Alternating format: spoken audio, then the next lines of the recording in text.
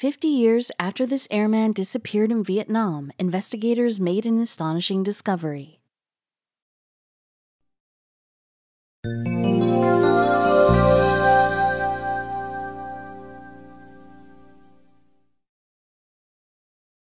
In 1968, 3 A-6 Intruder planes took off from USS Enterprise for a mission over Vietnam. For the two-man crew of one of those aircrafts, this mission would not turn out well. Still, it would be more than 50 years before anyone would know the story of navigator and bombardier, Lieutenant Richard C. Lannom. When Lannom and Shurik disappeared in March 1968, the U.S. was well and truly embroiled in the Vietnam War. The North Vietnamese Communists, with the support of their Chinese allies, called the conflict the Resistance War against America. In fact, the fighting in Vietnam is seen by many as part of the Cold War, the decades-long dispute that pitched America and her allies against communist countries led by the Soviet Union. A turning point in the war came in January 1968 when the North Vietnamese launched a massive assault, the Tet Offensive. This involved over 85,000 North Vietnamese fighters attacking more than 100 South Vietnamese cities. Fighters even attacked the American embassy in the South Vietnamese capital, Saigon. Many towns fell to the Communists, and 2 more large-scale attacks quickly followed. After the Tet Offensive in South Vietnam on January 30th, the Enterprise resumed its journey to the Tonkin Gulf on February 16th. Her specific destination was Yankee Station, a mustering point at sea for U.S. naval forces some 90 miles off the North Vietnamese coast. Enterprise arrived at Yankee Station on February 21st, and airborne combat missions commenced the very next day. On the 23rd, despite bad monsoon weather, Attack Squadron 35's A-6 Intruders headed out on their first mission of the deployment. They attacked the North Vietnamese port at Hanoi, the country's capital city. Attack Squadron 35 was Lannom and Shurik's unit, and this first mission to Hanoi was judged a success. Concerning these types of A-6 missions, it's worth noting the words of Admiral William F. Bringle, the Vice Commander of the 7th Fleet, quoted on the POW Network website. They give a flavor of what men like Shurik and Lannom were up against. Admiral Bringle said the low-level night missions flown by the A-6 over Hanoi and Haiphong were among the most demanding we have ever asked our aircrews to fly. Fortunately, there is an abundance of talent, courage, and aggressive leadership in these A-6 squadrons. The missions Lannom and Shurik undertook, then, were no cakewalk, and the A-6 crews continued to fly in the heavy rains and stormy weather that characterized the Northeast Asian monsoon season. Indeed, it's been said that the Airmen actively welcomed these bad conditions, which persisted through February and into March. Their aircraft was specifically designed to cope with the conditions, and the bad weather offered the planes a cloak of concealment from the enemy. But let's return to March 1st, 1968. 3 A-6s took off from the Enterprise at 6 p.m. that day. The lead aircraft, number 1, was crewed by pilot and squadron commander Glenn Coleman. Navigating was Johnny Griffin. Lieutenant Commander Greg Young was flying the second plane, with Lieutenant Bill Siegel as navigator, and Lannom and Shurik were in plane number 3. Coleman's plane was to attack the strategically important Thun Hoa Bridge. Planes 2 and 3, however, were heading for the Cam Pha barracks, about 90 miles from Hanoi. After the 3 planes had taken off from the Enterprise, they met up at a preordained point just off the North Vietnamese shores.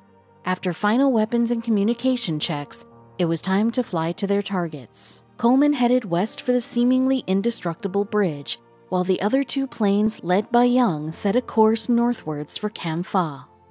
The approach to this target was fraught with difficulty. The sea was dotted with small islands by the hundred, many with jagged rock formations reaching to the sky. This made low-altitude flying particularly perilous.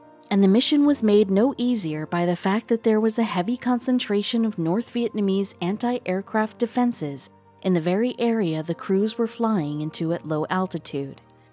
Young sped in for his attack at 1,500 feet.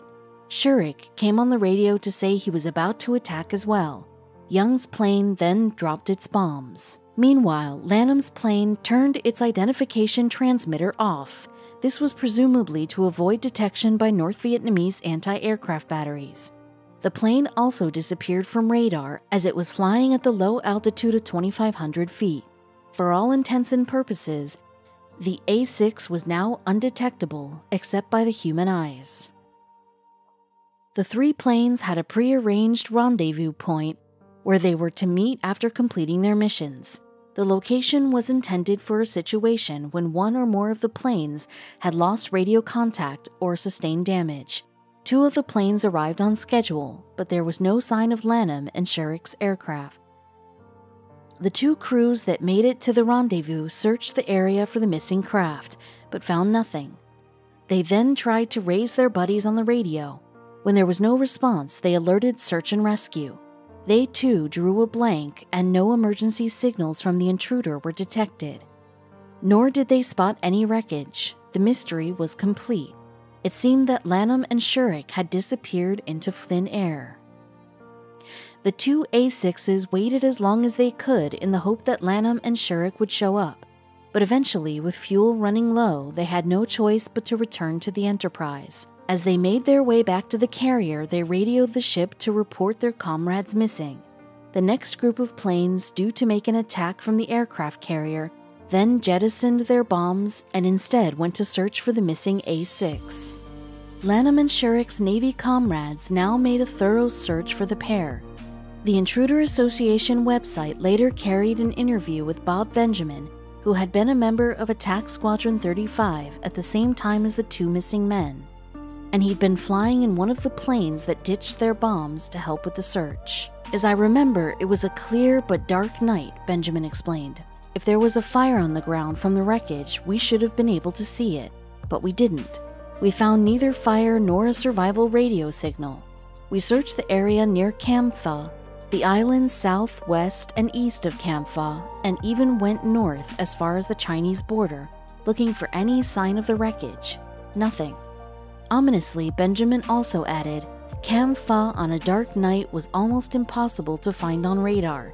It was a place that was tailor-made to get disoriented. The limestone formations and the mountains behind Cam Pha made low-level flying deadly, and as a result of the fruitless search, Lannom and Shurik were declared missing in action." The naval authorities then announced that Shurik and Lannom's plane must have gone down about 29 miles from Cam Pha in the Bay of Tonkin, but the truth was that nobody really knew where the plane had ditched, or even crashed. Perhaps the men had ejected near their target before being captured by the communists, but it was all speculation. Nobody knew for sure whether Lannom and Shurik were dead or alive, but there was still the possibility that the pair had survived and were being held in a North Vietnamese POW camp somewhere. This, after all, had been the fate of many other U.S. airmen, but this, too, turned out to be a blind alley. After the U.S. forces withdrew from Vietnam in 1973, just under 600 American prisoners of war were released.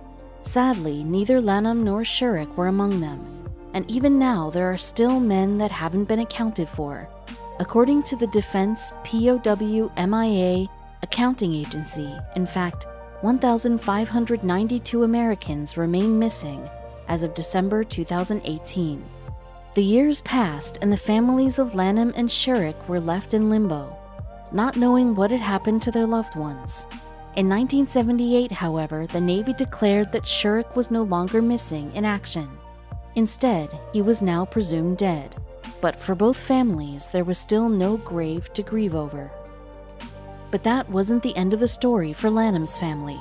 Indeed, employees of the Officer for Seeking Missing Persons, a Vietnamese state organization, tracked down some local witnesses to a 1968 incident. They'd seen a U.S. plane crash on the densely forested island of Tra Ban, just off the coast of the mainland. One witness gave a convincing account of visiting the site where an American plane had crashed. The location was a mountaintop on Tra Ban, near a village called Na San. The man also said he found a helmet belonging to a pilot. Another local witness described hearing an explosion one night. These testimonies were compelling enough to prompt the Vietnamese authorities to take further action. In 2017, a team from the Office for Missing Persons visited Tra Ban. There they found plane wreckage and human remains. The following year, the remains underwent DNA analysis and a positive identification was made. It was Lannom. At last, after a 50-year wait, his family finally knew what had happened to him. On March 2, 2019, Lannom was buried, 51 years and 1 day after his death. His final resting place is in his hometown of Union City, Tennessee. The airman's wife, Charlotte, spoke to CBS News. "I just want him to know how proud I have been all these years to have been his wife. I would just like to be able to tell him," she said. Sadly for Thomas Shurick's family, however, his remains are yet to be discovered. Thomas Edwin Shurick was born in 1933 and brought up on his parents' farm near Norfolk, Nebraska, along with his brother and 2 sisters. He was a student at Norfolk Junior College and graduated from there in 1953. After that, he attended pre-flight training at the Pensacola, Florida Naval Air School. Shurick went on to become a qualified pilot of the Grumman A-6 Intruder. This was an assault plane specifically designed as an all-weather craft and was one of the main planes used by the U.S. Navy at the time of the Vietnam War, and it could carry up to 18,000 pounds of bombs, making it a highly effective attack plane. The A-6 often flew at low altitudes to deliver its deadly payload, and that is just what Shurick and Lannom were doing on their mission to bomb Cam Pha Barracks. Unfortunately, this low flying meant the A-6 was a target for anti-aircraft weapons, and in fact, the military lost 84 of the planes during the course of the conflict. When the Vietnam War got underway, Shurick actually volunteered for active service despite being 35 at the time. Towards the end of 1967, he deployed to the USS Enterprise, and that, of course, was the ship from which he and his navigator, Lieutenant Lannom, took off on their March 1st mission in 1968.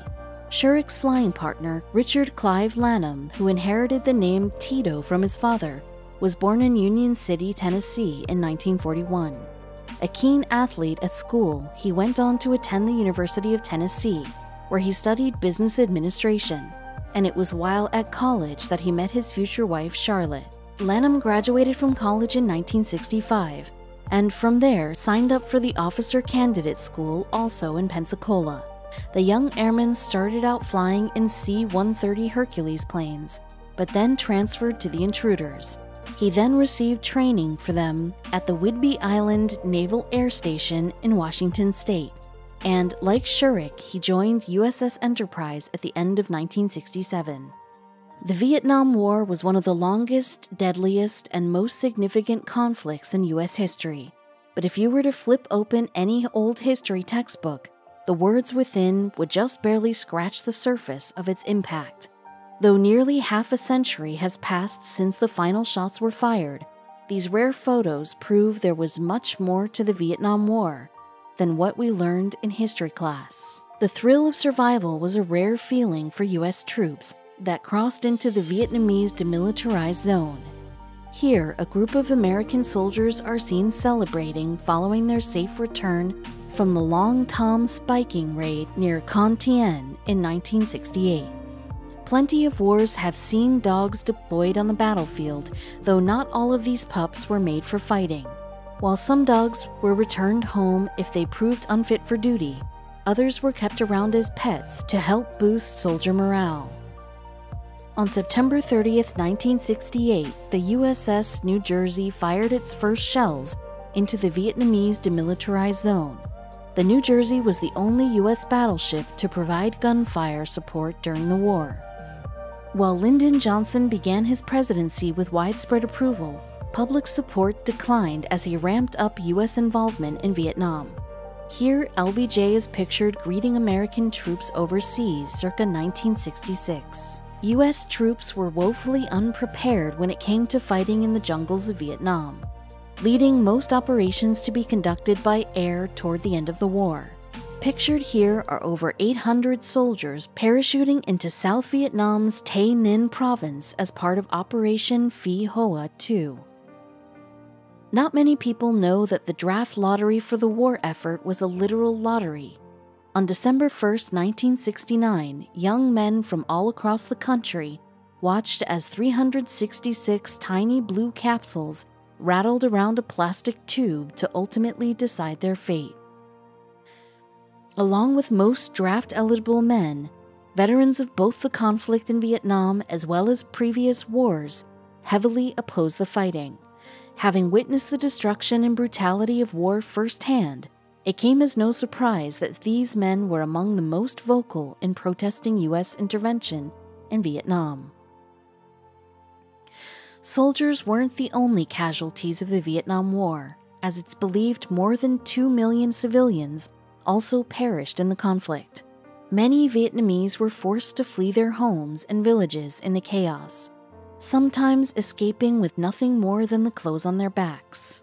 Though a lot has been made of the brutality of American soldiers during the war, there were also many instances of humanity and compassion. Here, 2 GIs are seen carrying a young Vietnamese girl out of harm's way. With death being uncomfortably close at all times, it should come as no surprise that many soldiers turn to religion. Here, a priest performs a Christian faith service before a crowd of kneeling GIs. Despite the U.S. being considered the driving force behind the war, a number of its allies also entered into the fray, including Australia. The country contributed approximately 7,672 combat troops and 50,190 military personnel to the war effort, some of which are pictured here. The might of the U.S.'s military arsenal was put on full display during the Vietnam War, especially when it came to aircrafts. Here, a squadron of 8 F-4 Phantom IIs are pictured flying over open water circa 1965. On January 27, 1973, the warring sides officially signed the Paris Peace Accords, finally putting an end to U.S. involvement in Vietnam, also called the Agreement on Ending the War and Restoring Peace in Vietnam. The treaty signing was attended by the governments of the Democratic Republic of Vietnam, North Vietnam, the Republic of Vietnam, South Vietnam, the Republic of South Vietnam, Indigenous South Vietnamese, and the U.S. Despite comprising a small percentage of the U.S.'s civilian population at the time, Black Americans made up 16.3% of draftees and 23% of combat troops by 1967. Many of these soldiers were poor men already disillusioned by the ongoing racial conflicts back home. Richard Nixon was a polarizing president, to say the least, and his policy of Vietnamization was no different. Despite receiving a phenomenal number of telegrams, pictured here, supporting his plan to better train South Vietnamese soldiers while simultaneously withdrawing U.S. troops from the country, his position ultimately led to the fall of Saigon and the loss of the war. In the quiet moments when the bombs stopped falling and the gunfire ceased, soldiers turned to things like sports and music to restore even an ounce of normalcy. If we had to guess, this GI is probably playing a somber rendition of Creedence Clearwater Revival's Fortunate Son. While the Vietnam War is often associated with mass countercultural protests, there were also a good number of Americans that supported the war effort. Fearing the spread of communism, these individuals saw the war as just and necessary for the prevention of the American way of life. Between death and abuses suffered at the hands of foreign soldiers, Vietnamese women found life incredibly difficult in wartime. Still, many of them heroically served in the war effort, with the Vietnam Women's Memorial Foundation estimating that some 11,000 Vietnamese women aided on both sides of the conflict. While religion worked for some, others used humor to cope with the grim realities of war. Let's just hope this soldier wasn't making a face at his commanding officer. The anti-war protests of the 60s and early 70s could get massive, with tens of thousands of people from all walks of life coming together to call for an end to the bloodshed. Pictured here is one such protest, which took place right at the turn of the decade on January 1, 1970. 30 years prior, during World War II, the images captured were no less incredible. Despite the devastation caused by German bombings just days earlier, this London milkman still made sure his customers would have something to pour on their cereal in the morning.